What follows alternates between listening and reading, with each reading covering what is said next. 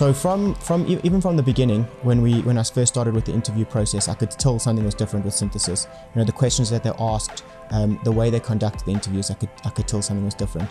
When joining, the first thing that really stood out was the flat structure and how approachable everybody was.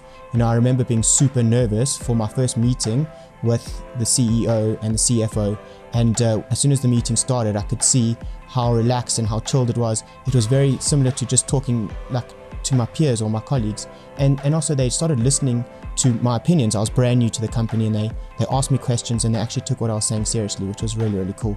Most companies say that they value their employees and that they're the most important thing, but Synthesis actually does value, and they walk the walk and they talk the talk.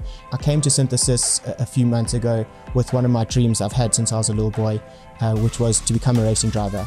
And I said, would they be willing to sponsor it and help me make that happen?